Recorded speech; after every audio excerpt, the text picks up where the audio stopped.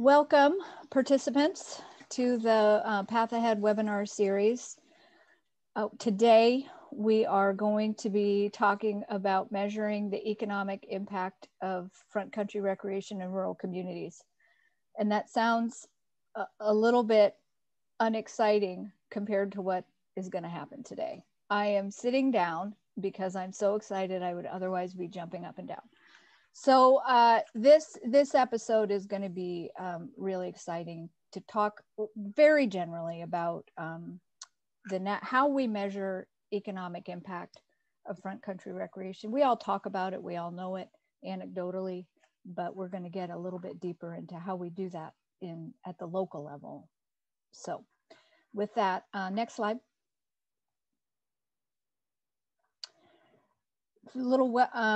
Little housekeeping. We'll answer questions at the end, but feel free to either use the Q&A or the chat box if you have questions. We will get to those at the end. If you have technical difficulties, you can text 406-200-8240 for some assistance. And next slide. Wanted to tell you a little bit about the background of this series. It came about because the former director of the Office of Outdoor Recreation, Rachel Schmidt, and I realized that there aren't a lot of get granular topics and episodes to be able to help people in the front country and the front lines of front country get great recreation done. We have amazing assets, but getting good, sustainable, quality recreation on the ground is sometimes pretty hard, whether it's parks, trails, boat access, but they're the lifeblood of our communities. So that's why we started this series. Next. This episode is sponsored by Glacier Bank. Particularly Glacier Bank in Flathead, has been extremely supportive of trails and recreation, both in terms of financial contributions and also boots on the ground volunteers. So thank you, Glacier Bank, for sponsoring this episode. Next. All right, every episode, I try to focus on the key building blocks for sustainable, high quality outdoor recreation access in the front country. This episode will focus I usually choose one, but this one I'm going to choose three, which is planning, funding, and operations and maintenance and management. You might not think that economic modeling would affect both funding and O&M, but it absolutely does, and you'll see why. Next slide. So the key takeaways today are we're going to look at better managing, planning, and funding outdoor recreation by measuring it more accurately. We're going to learn from Whitefish Legacy Partners how they've used trail data and outdoor recreation data to increase funding, guide management, plan for the future, how data has influenced management decisions and future growth. And most excitingly, we're going to learn about very innovative, very novel methods of collecting that data beyond the traditional way of installing trail counters. I think this type of research is a game changer, and that's why I'm so excited about what we're going to talk about today. Next slide. So our guests are Megan Lawson, who is an economist at Headwaters Economics, and I think of her as spinning straw into gold. She can take data and turn it into gold for communities and outdoor recreation, fostering outdoor recreation and support in the community. And we have Heidi Van Everen, who's the executive director of Whitefish Legacy Partners, with Alan Myers-Davis, who's the development director, who are going to talk about the very practical applications about the impact that the research that Headwaters Economics has done on economic impact modeling have helped them with the project. Next slide. All right, real quickly, this is the reason we're all here. this is the relevance. Outdoor recreation is at the center of health, economy, and quality of life. Economically, this is 2.1% of the GDP in our country. Montana's GDP, the percentage is the third highest in the nation. Next. Quality of life. It's the #1 reason that tech leaders give for doing business in Montana. Easy access to public lands is an essential part of quality of life, along with livable communities, stunning scenery, and great recreational opportunities. Next. And health. It's obvious, and it's even more obvious during the time of COVID, but we are getting outside, we're exercising outside, we're socializing outside, critically important for our healthy kids. The nature, experiencing nature and getting a nature fix outside is also extremely important for health and wellness for individuals and communities. Next. So what we're going to talk about today is how outdoor recreation translates into dollars and jobs at the federal, state, and local levels, and how those economic projections drive on the ground planning, funding, and management impacts. I think relevance and impact are both very important attributes for research. We've all heard of shelf art. This research and reports that end up on a shelf, this type of research and this innovative methods are really have the potential to make a real difference on the ground, and that's what we'll dive into today. Next. Very briefly, we could do a whole episode on this, but the way that outdoor recreation, the economics of outdoor recreation economy is quantified at the federal level is that the Bureau of Economic Analysis has developed three categories of recreation. One is conventional recreation, which is recreational activities that are basically nature-based. They're when we get outdoors and do things. Others are other core activities like gardening and outdoor concerts. So maybe not directly outdoor recreation, but outdoor recreation related. And then supporting outdoor recreation. That's examples of construction, travel and tourism, and government spending. In total, that number is almost $460 billion annually. Next. So the types, you can see the types, maybe you've probably seen this slide before, but we'll use it over and over. It's camping, it's motorcycling, it's boating, it's water sports. It's all of those types of activities. And this economic analysis at the federal level quantifies the dollars that are spent, consumer spending, and then also looks at, next slide, the industry sectors that are affected by that. So it's arts, it's manufacturing, it's wholesale, it's construction. So it correlates those types of expenditures and those types of products with the federal industry sector. And in the last 2 years, that equates to 5.2 million jobs in the country, which is extremely significant. Next slide. At the state level, Montana has the outdoor recreation economy is a very significant component of Montana's GDP, gross domestic product.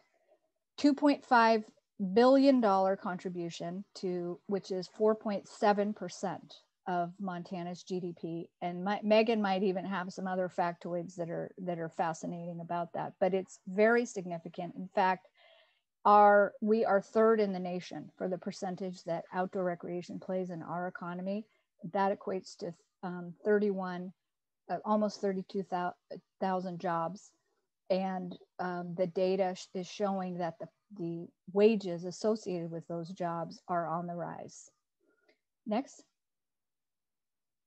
At the local level, it's a little tougher. With the University of Montana did a study in Helena that looked at the economic impact of their trail system, and Headwaters Economics, which we'll hear from today, did an analysis that showed that $6.1 million locally is generated every year.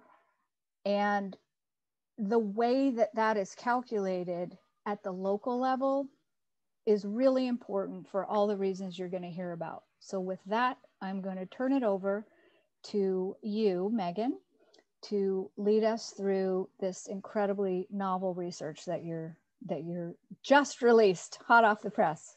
So take it away. Next slide.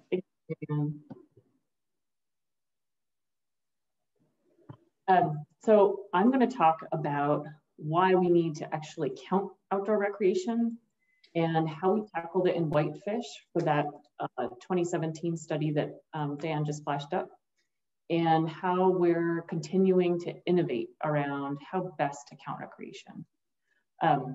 After I talk about kind of what we're calling 1.0, I'll hand it over to Heidi and Alan to talk about how they've used this information in their work.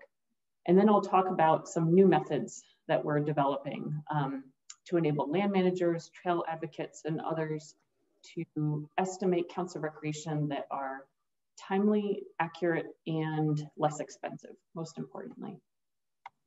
Next slide, please. But before I dive into all of that, I just want to give you a little spiel about us. So Headwaters Economics is an independent, nonpartisan, nonprofit research organization.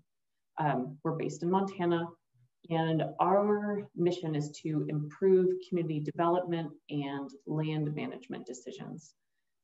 We do this by providing research and information and data to help communities make well-informed decisions.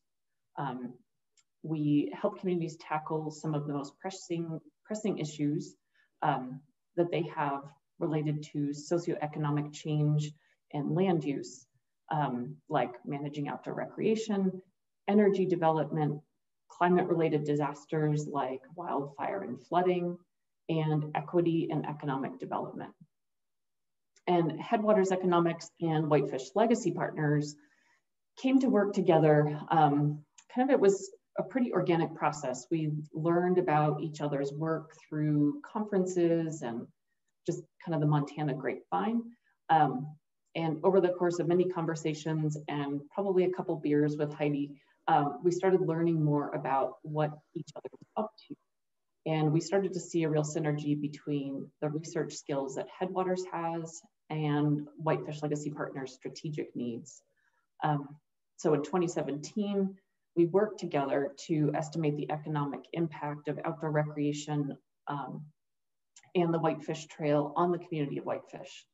And we keep looking for opportunities and excuses to work together and collaborate on presentations and new work. Okay, next slide. So why do we need better strategies to count recreation?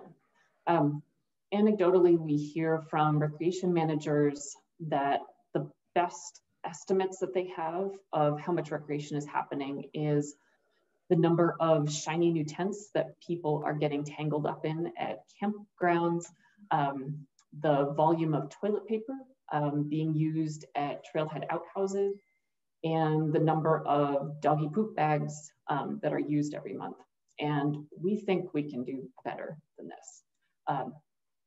So we know, as Diane showed in the introductory slides, outdoor recreation is big and it's growing. Thanks to that data from the Bureau of Economic Analysis, we have really good data at the national and state levels. But as she mentioned, local data is harder to come by. But we don't have a great understanding for exactly where this recreation is occurring and how much there is. So unlike commodities like oil and gas or timber, recreation isn't easily measurable in barrels of oil or board feet of lumber. And it's especially difficult to count recreation when trailheads are remote, or if there's an entire trail system with many different access points, like on the Whitefish Trail. Next slide, please.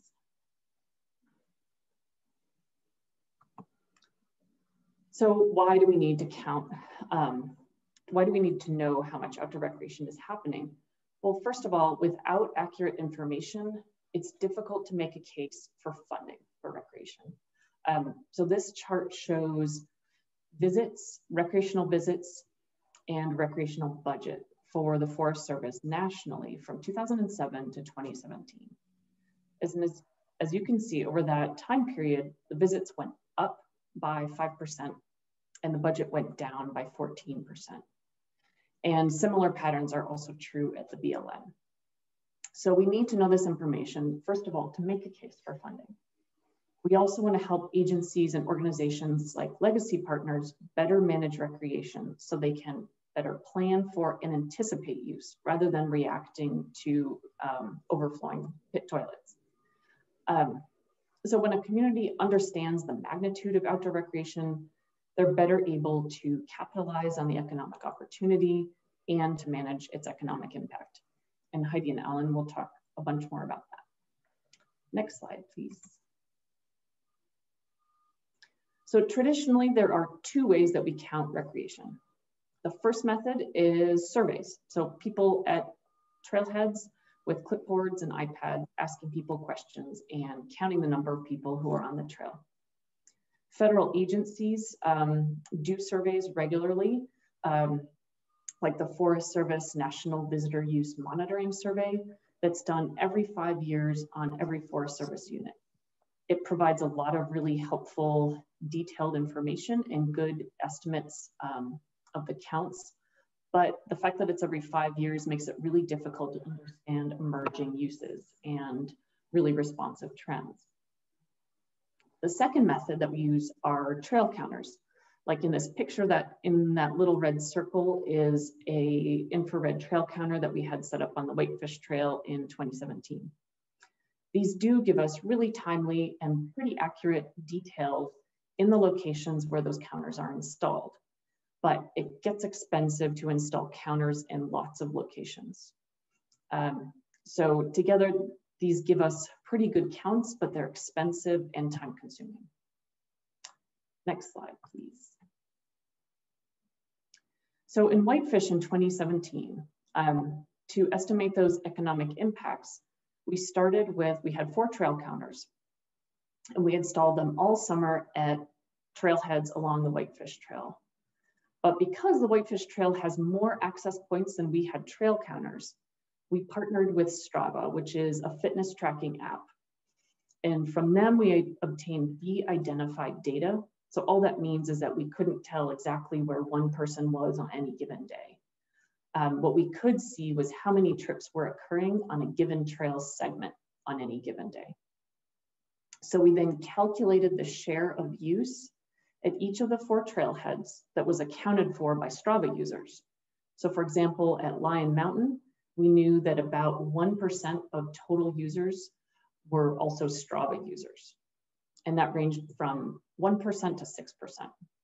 So we then used those ratios to estimate use at Whitefish Mountain Resort and in Haskell Basin, where we didn't have trail counters installed, but the folks at Whitefish were really interested in understanding how much use was happening in those key areas. So this gave us a really nice snapshot in time for the summer of 2017. We then combined that information with trailheads at surveys, so people that were out there with iPads asking questions, to understand the share of users who were visiting from out of town and how much those folks were spending. And with that information combined with the counts, we're able to calculate the economic impact. Next slide, please. So this did, as I mentioned, give us a really detailed snapshot for what was happening in 2017. We're able to answer how many users were on the Whitefish Trail, how many users were in other areas, and what was the total economic impact from all that trail use. And we combine that information to create this dashboard. That this is just a screenshot of it, but that dashboard is to find out exactly how much use is happening on the different trailheads, day of the week when trail use is happening, if that was bikes or pedestrians. So we got a really rich portrait of what was happening with trail use. And also from the survey data, we learned a lot about the role that the Whitefish Trail plays in locals' quality of life. So we didn't just focus on how this trail was helping economically, we also dug into the quality of life questions. And so with that, I will turn it over to Heidi and Alan to talk more about the details of what we learned and how they're using it.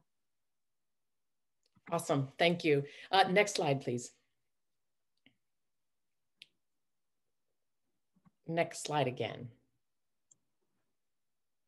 Great. So Whitefish Legacy Partners, I think I just want to give you a little background to start and explain a little bit what front country recreation is for us, in that, living in Northwest Montana, our community is surrounded, we surround Whitefish Lake, and then to the north of the community, we have Whitefish Mountain Resort, Big Mountain, and then we have, Glacier Park to the east, and we basically connect from Whitefish Mountain Resort sort of up to Canada. So, we are, we definitely recognize our opportunity to sort of capitalize on this growth of front country recreation. But our project really started as a community-driven recreation asset. We wanted to create a trail system on the lands around our community for the community. And it was only after sort of the early years of developing the Whitefish Trail that we realized that this project that started as a community-driven project really had a huge economic value and would be able to contribute so much more to the community than just providing a high quality recreation asset. So as Megan mentioned, when we listened to different presentations from Headwaters and economics, it really started to trigger in our heads, what this could be for us and how maybe there'd be an opportunity for us to work with Headwaters to better understand how the two can actually work together. Next slide. Great, so this shows a map. I just wanted to, talk a little bit about, so our community of Whitefish is surrounded by 13,000 acres of state lands that's managed by the Department of Natural Resources and Conservation. You can see it on this map in blue and some in purple as well. So these lands that are managed by the DNRC, they are known as school trust lands. So they're part of what we were given, part of the Enabling Act back in 1889 or somewhere thereabouts. And so each one of these lands is managed on behalf of the schools and universities of Montana. And the state is required to ensure that revenue is generated from those lands to support the schools and universities. So as a community, the community values those lands for public access. And have been using those lands for recreation for years. But it's also important that the state has a method of generating revenue from those lands. The lands are managed primarily for timber in our areas. In eastern Montana, they're often, there's different uses, ag lands. Here, we're focused on timber. But so in the early 2000s, we had to, there was some different ideas of how those lands could generate revenue for the schools. And the community came together with different partners, including the DNRC, Fish, Wildlife, and Parks. The city of Whitefish was instrumental, and the local community and businesses as well, trying to come up with solutions and ideas of how we could help the state to generate revenue from these lands as a way to ensure that these public lands would be forever an asset to the community. So one of the things that came out of that Diane was instrumental in, and numerous of folks in our community, was the development of a 20-year land use plan that basically committed all the partners to work together. the plan lined out conservation goals, recreation goals, and then over time was expanded to include education and stewardship as sort of the foundation of the success of the project. Next slide. So now here we are sort of in 2021, we have made immense progress and have had a hugely successful project. We have strong partnerships. We're 80% complete with this community's vision to develop a 55-mile loop trail that went around Whitefish Lake that's now known as the Whitefish Trail. We've been able to meet many, I think all of the 10 and 20-year goals that were established in this land use plan that's known as the Whitefish Area Neighborhood Plan. We are successfully providing revenue to the state and the schools and universities. And you can see on this map, the purple shows all the lands that we've in partnership been able to protect around our community. And the trail is shown in green. So it has proven itself to be, you know, an incredible economic driver that we never imagined would be possible. So we knew anecdotally, though, that the trail was providing us economic value because we could tell that visitors were coming to our community more. They were staying for longer. We knew they were spending more money downtown just because we could feel them on our sidewalks. And we knew that they were out on the trail because the trail kept becoming busier and busier, but we didn't have any proof. You know, we just sort of suspected it. So next slide. But so I think, you know, this was at the point where we realized, okay, we really need to figure out how to quantify what's happening out on the trail. And we contacted Headwaters Economics and realized that there was an opportunity to work together. And here, I think I'll hand it over to Alan to talk more specifically about the actual study and the work that we did together. Thanks, Heidi. Next slide, please. So as Megan mentioned, we did this really extensive economic impact study. The data was collected in 2017, and then we published in 2018. 1,800 surveys. For those of you in kind of that statistical world, that's a really strong data set. So the surveys were collected at trailheads, around town, at gas stations. And you know, the big takeaway that we want to talk about today is people coming to our community for outdoor recreation. Whether they're going to Glacier Park, you know, they're coming here to go fly fishing, mountain biking on the Whitefish Trail, etc., is they spend more time here and they spend significantly more money here. And so Megan and the team at Headwaters was able to do some pretty complicated economic modeling and out popped this number. So they came up with this huge number that the Whitefish Trail generates $6.4 million in consumer spending in our community every single year. You know, we're a town of 7,500 people, and that is a real number, especially if you look over time. The trail's been out on the landscape now for 10 years. So now we're over $60 million in local impact that is ongoing. And that translates to 68 local jobs. So the next step, Megan did some more kind of analysis, and we talk about this idea of return on investment, right? I have written about this economic impact study in every grant that we have participated in since 2018. Every partner meeting, every donor meeting, I'm talking about that 6.4 million per year.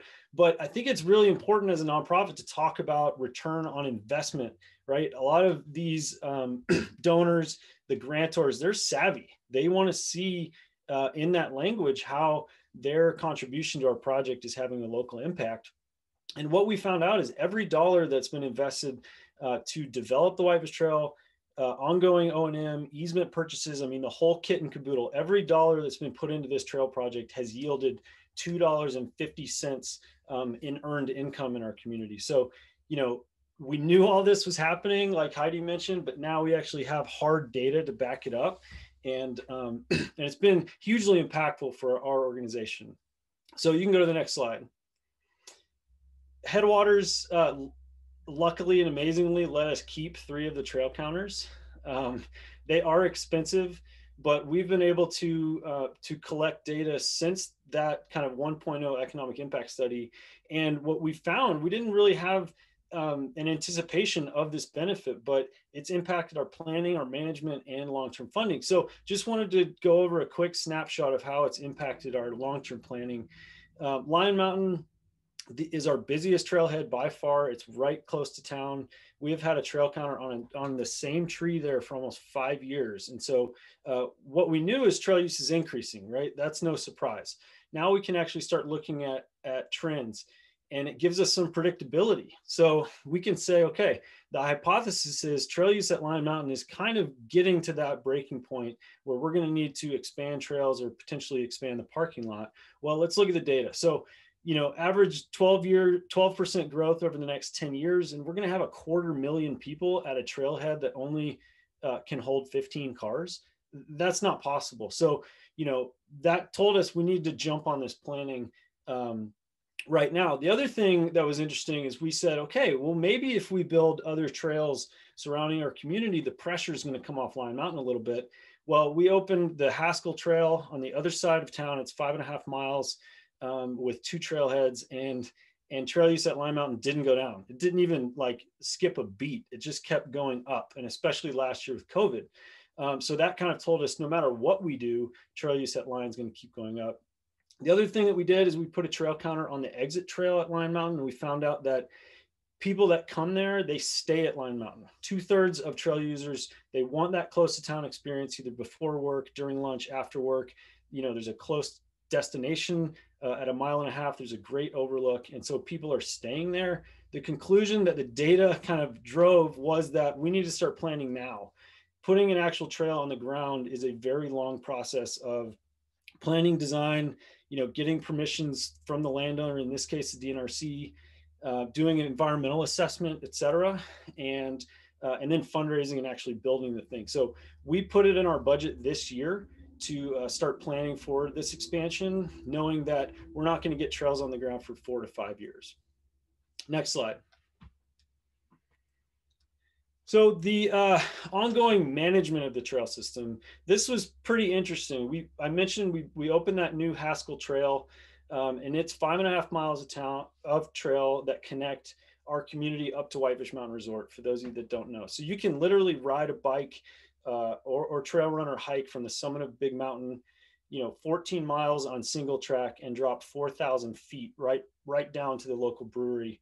It's a pretty amazing experience. And the hypothesis that we've gotten out of this is that downhill mountain bikers are ruining, that experience. We've got increased user conflicts, and that might lead to future management decisions. So we've had a trail counter on that trail now. We've got 2 years of complete data, and I really wanted to look at what's the proportion of downhill users, which luckily these trail counters tell us direction of travel, which is pretty amazing. And so in 2019, 60% of the traffic was moving downhill and 40% was moving uphill. We felt like as an organization, that's right where it should be. That's pretty acceptable. We know people are shuttling it, not just for bikes, but also for hiking. And so last year saw a huge increase in overall trail use, 55% more people in Haskell than the year before. And I think that led to some of that anecdotal evidence of people calling us and just saying it just feels busier, but they're blaming it on the mountain bikers. So we were really happy to see in 2020 that proportion of downhill to uphill traffic was remaining the same at 60% to 40%. So the data told us, okay, we need to increase our outreach. We need to call out mountain bikers specifically with increased signage on the trail, but we don't need to do anything drastic right now. We're just going to keep monitoring it and see how it goes. If it gets to be in that 75% down and 25% up, then we might have to consider, okay, mountain bikes only allowed on these certain days or something like that. So it's been pretty cool to see how this has impacted our management. Next slide. So when we talk about long-term funding, what the data has done for us is push this idea that maintenance has a direct correlation to our, trail use has a direct correlation to our maintenance costs. So as trail use goes up, our maintenance cost goes up. We've been able to, our program director, Margosha Jadkowski, she developed a 20-year maintenance budget for our project. And I think that's unheard of across the state. And so we've been able to talk to partners to say, okay, the Whitefish Trail is a city-owned asset. How are we going to plan for trail use 20 years from now when trail use is expected to be, this much, especially when half that trail use in the summer is coming from tourism and visitors. So in Whitefish, we're really lucky. We have a resort tax on non-essential goods and services. So if you go to the hardware store and buy a hammer, you're not getting taxed. If you go to Montana Tap House and get a beer, you are getting taxed. The current ballot language and the revenue supports property tax relief for local residents, capital improvement projects for parks and public works, and it pays for the development rights for a conservation easement in Haskell Basin. The downfall of the current language is it doesn't allow for maintenance expenses. I mean, I think, we're shooting ourselves in the foot. So, talking about increased maintenance costs is huge for the next allocation that's coming up here in 2025. Similarly, we have that $6.4 million in economic impact. We can literally take 3% of that and say, okay, the Whitefish Trail is now generating $190,000 in resort tax revenue. Like, we need a fraction of that money to help us manage it, because every local business, the tourism industry, they're promoting our outdoor infrastructure. They're saying, people in Florida, come to Montana, use our trails, but there's no kind of direct feedback loop to have those people help us pay for the maintenance of those very trails that we're promoting.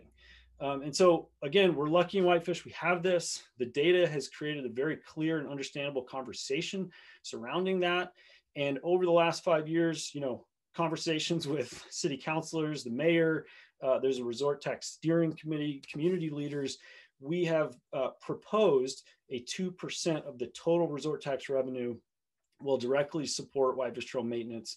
And it's going to be on the November 2021 ballot as a ballot measure. And we are just pumped that we've finally gotten to this point. Next slide. The last thing I want to mention is the data has kind of influenced our community engagement, outreach, messaging. Like I mentioned, it has pushed maintenance to the forefront of how we talk about the Whitefish Trail. But also, we were able to create an event. The data showed that we had this huge spike in trail use in May, right? We've all lived in the Flathead Valley for a gray winter. We want to get outside. And so we wanted to create an event that promotes health and wellness. It converts trail users to donors. So we came up with this idea to do the Hit the Trail Challenge. It was modeled off of a similar program in Bozeman, but every mile that's logged on the trail during the month of May is matched with $1 donated back to the project. We've been able to work this messaging into our fundraising and talk about it. It is so important, especially if we talk about the Whitefish Trail in those long-term kind of conversations, that we want to keep this resource available to us in the future, to our kids in the future, and to the visitors, that want to have the same experiences that we have today. So that's all I have. Next slide is just a really nice picture of the Haskell Trail, as I mentioned, and then I'm going to hand it back to Megan, and she's going to talk about the meat of her study. Okay. Thanks, Ellen. Next slide, please. So jetpacks.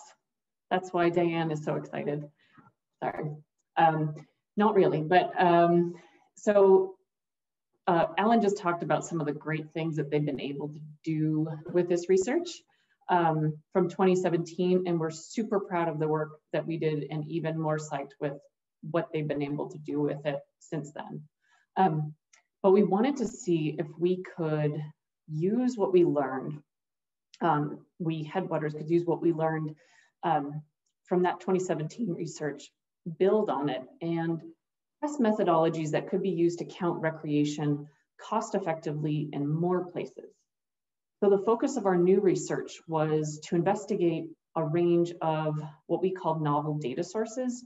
So these are data from apps and websites that maybe weren't originally designed to count recreation, but researchers have learned how to take advantage of that data to apply to a whole host of things, including ways to count recreation.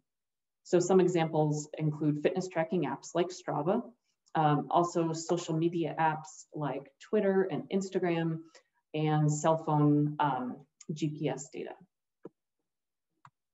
Next slide, please. Okay, so we had two main goals for this research in the 2.0 version. The first was to see if we could expand beyond just that snapshot in time to forecast use so recreation managers can plan proactively. Next slide, please. Our second goal was to see if we could, because that 2017 research was a lot of detail in one location. We wanted to see if we could predict use in other locations with little to no in-person on the ground counts to make this information more accessible to more people with enough data, enough detail to still make well-informed decisions. As our aim across all of these improvements is to make county recreation more cost-effective in a wider range of locations. Next slide, please. Okay, so now I'm going to walk you through the statistical model we developed to estimate use. I'm just kidding. Can you, next slide? I don't want everyone to fall asleep. But I just wanted to let you know that is what underlies this analysis that we did. But what you do need to know is that we used inputs from two novel data sources. So we continued our partnership with Strava, and we also wanted to test drive Google Trends data, which is basically a measure of how frequently people are using a certain search term. So in this case, we use the search term Whitefish Trail. We combine these two novel data sources with data about weather and time of year to develop a highly accurate statistical model to estimate trail use. Okay, next slide, please. So this chart shows actual use from the infrared counters. Like Alan mentioned, we've had that one counter stuck on a tree for going on 5 years now. The actual data from the counter is in orange compared to our model's predictions, which are in dark blue for the Lion Mountain trailhead. So because we have that trail counter data, we can measure how accurately our model is predicting use. So if we just look at the predictions for weekly totals, our model predicts within 10% of the actual use. If we look at the annual prediction, so how many trail uses are happening over the whole year, the model predicts within 2% of actual use. So we're really pleased with how accurately this model is predicting. And then to look forward in time, so from 2021 to 2024, through 2024, we applied that statistical model and the annual growth rate that's included in that to predict future use. And so the light blue bands, hopefully they're coming up on your screen. In the future, it shows the 95% confidence intervals. So this is the range of use within which we're 95% certain that actual future use will fall somewhere in the range. So the model forecasts that peak use will hit nearly 4,900 users by 2024. And that's a more than 100% increase from 2017. And that's a weekly total. So armed with this kind of information, our goal is for groups like Whitefish Legacy Partners to be able to anticipate and budget for, and like Alan was saying, having to do that long range planning starts now for future trailhead capacity and maintenance needs. Next slide, please. So to test our second goal of predicting use in other places, we applied that model that we calibrated at Lion Mountain to estimate use on the Galligator Trail, which is a commuter trail in the heart of Bozeman. So again, actual use is the orange line because there's also a long-term infrared trail counter set up here. And then estimated use from the model is the dark blue line. So now it's important to note there are some differences, important differences between Lion Mountain and the Galligator. Lion Mountain is more front country recreation, and the Galligator is more urban, at least by Montana standards. The Lion Mountain is pretty much all recreation, whereas the Galligator also has quite a lot of commuting on it. And the Galligator has been around for longer, while the Whitefish Trail is relatively new. And so Galligator use isn't growing as quickly as use at the Whitefish Trail is. So this model predicts within 15% of the actual use on the Galligator, which is pretty good, but there's certainly room for improvement. So we think that there's strong potential to predict use in other locations, and the model accuracy is really only going to improve once we can start incorporating more different types of trails. Next slide, please. So in summary, our goal for these innovations around recreation counting is first to minimize that need for on-the-ground counting, whether it's through trail counters or surveys, in-person surveys, so that we can estimate accurate and timely counts across lots of different types of trails, front country and back country, rural and urban, motorized and non-motorized, ideally across the US. And ultimately, we'd like to use these methods to more efficiently and quickly estimate the economic impacts. So more communities will have that kind of information that Whitefish Legacy Partners has been able to leverage. So hopefully with a robust understanding of the volume and the type of recreation that is happening, land agencies can manage that recreation well, and communities can capitalize on the economic potential. And we're super excited about this work. And we're well on our way to really giving this research legs. Right now, we're expanding the research that I just talked about to develop a more robust base model. Because really this was just a proof of concept to see how well these methods and these data could work just using one trail, one trailhead. So we're currently expanding that to include different types of trails. The full report and more details on this and that original 2017 report are available on our website, headwaterseconomics.org. I know Diane is going to send out some links, and I'll put a link in the chat here in a sec. And finally, I have an ask for people. As I mentioned, we're looking to expand our modeling and our analysis, and we're looking for more locations where we can continue to tweak and improve upon this model. So if you do have trail counter data and don't mind being a guinea pig, please do get in touch with me. And my contact information will be at the end of this. And with that, I will turn it back to Diane.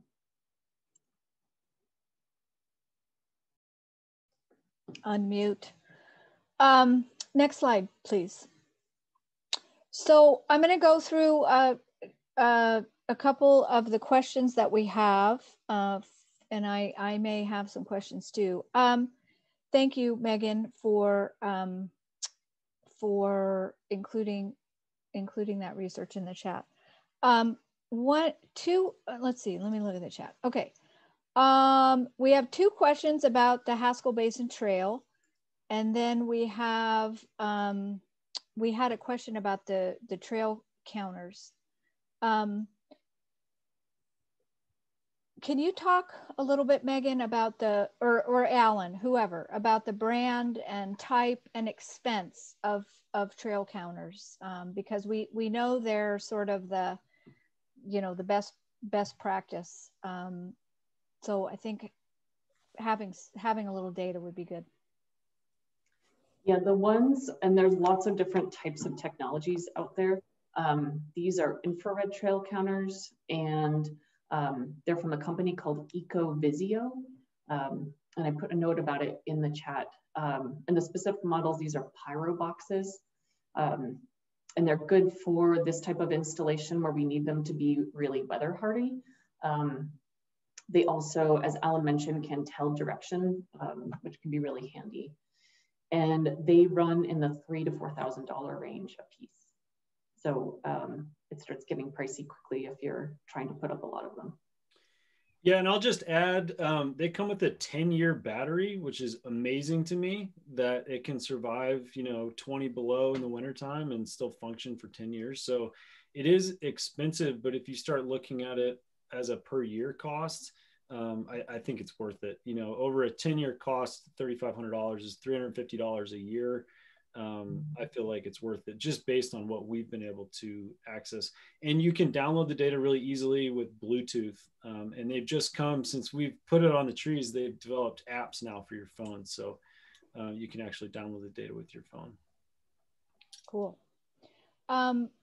Two questions for Alan and Heidi about Haskell Basin. Is there a plan to build a second Haskell Basin trail, separate uphill, downhill traffic?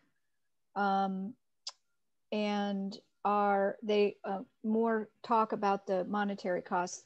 You know, if you can answer Haskell Basin quickly, otherwise maybe, you know, we can type an answer because it might not be of immense relevance to everyone in the state, but go ahead.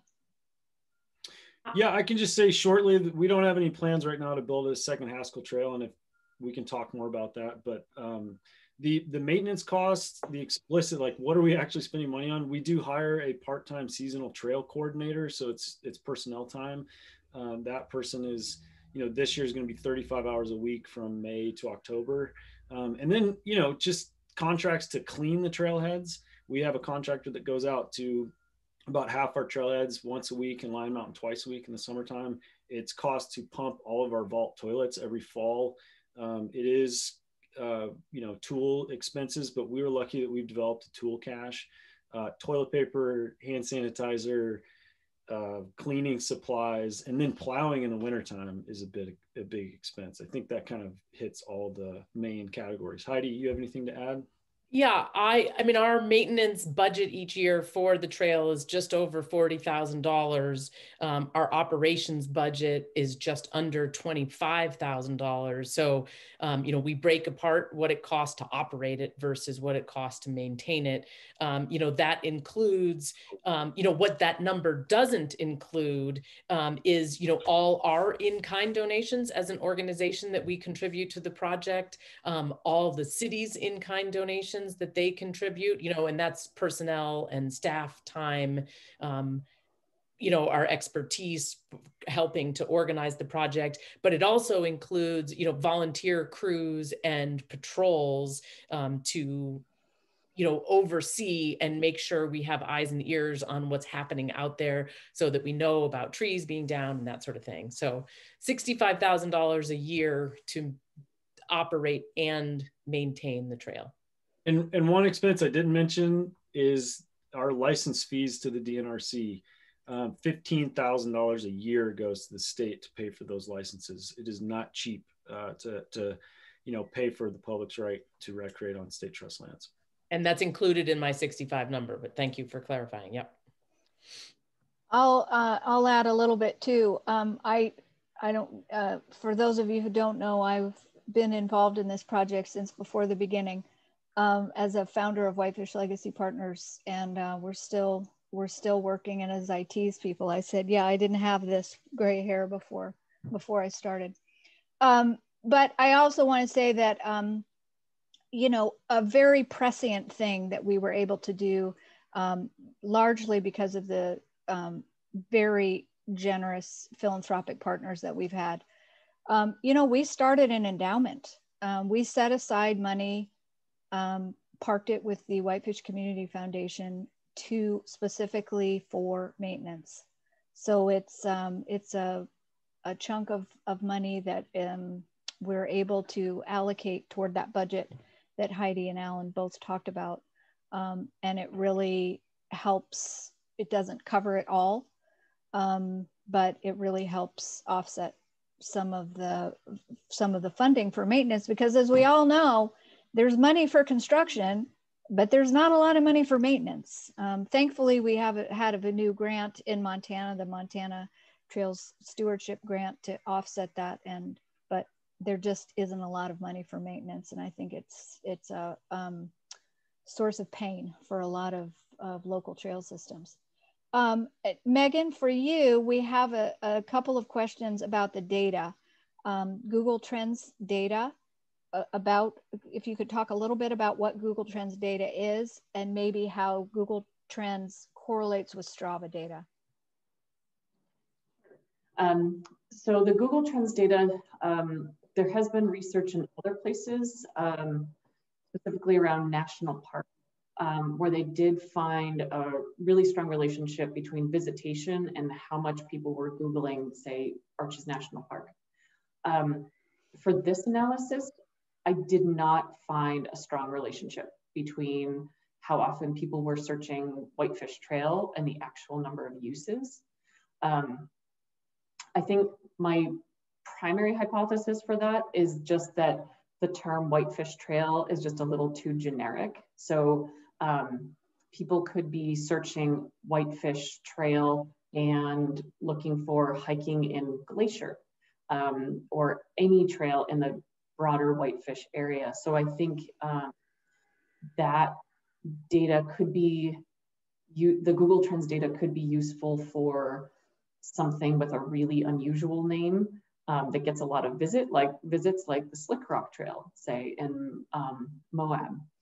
And when I looked at comparisons between how Google Trends and the Strava data line up, they're actually really different, and they weren't very strongly correlated. So they're, that's why initially I was very excited to include the Google Trends data, thinking that it could be capturing a different type of user. But for the Whitefish Trail, it didn't really go anywhere, but I think when we're thinking about expanding this to different types of places, I still think there is some potential there. Great. Well, that's all the questions that we have. So we have 4 minutes, so I want to wrap up here. Just to let you know, Montana Access Project has a couple of events that we're doing. One is I call it Bob Walker's Front Country Watch List. Bob Walker is a longtime follower, former FWP employee, and follows Front Country Recreation parks, trails, and access, as opposed to habitat and wildlife. He's followed this legislation for years and years and years. So we meet every other Thursday. The next one's March 18th, then April 5th, 15th, and 29th. And we talk about what's going on in the legislature. There is a lot going on in the legislature right now. We just passed transmittal, some helpful bills, some not so helpful bills for rural communities who are seeking to expand their outdoor recreation economic impact, but we'll be following those as we go forward through the end of the legislative session, which is at the end of April. Upcoming, on April 13th, we're going to hear from Anaconda and the Anaconda Community Foundation.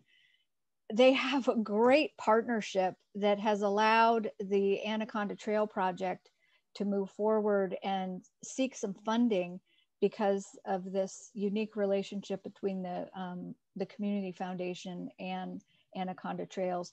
I was interested in this because of number one, I think local community foundations are an underutilized resource. And number two, Anaconda has been pretty creative about putting a funding package together and putting the funding puzzle together to be able to leverage funds, seek grants, and get trail built on the ground in a very small community, very rural, without a lot of local government capacity. In May, we'll have a down low on what happened in the legislature. We'll go through, we'll hear from outdoor recreation experts, folks who followed the legislature, maybe a legislator or two, about what happened this session for front country, and particularly front country recreation in rural communities who are seeking to expand their economic impact. And then in June, this is my working title, e-bikes are a-coming. So in June, we're gonna focus on, there are a couple of bills this legislative session about e-bikes.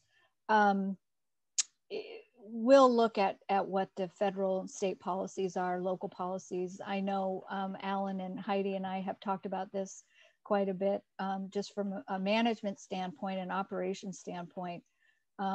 what happens when e-bikes are more prevalent than they are now, with other human-powered types of uses. So conflicts, opportunities, and see what the latest is on that. I think in many ways Montana is on the cutting edge of that. We are seeing a lot of increased usage. We're seeing a lot of we're just seeing a lot of activity in that area. So next slide. We're out of time. Here are the resources that will be available on the Montana Access Project website. This presentation will be recorded. It is available for you to watch on your own time. We will also include these resources as a separate link. This research is very, very hot off the press. I cannot understate that, overstate that. This is brand new stuff. So we're hearing about it, and we're privileged to be able to be the beneficiaries of it in Whitefish and the Whitefish Trail. I also included a link to the Whitefish Economic Report, and I included a link to the Helena Economic Impact Report also for the Helena Trails. So with that, next slide.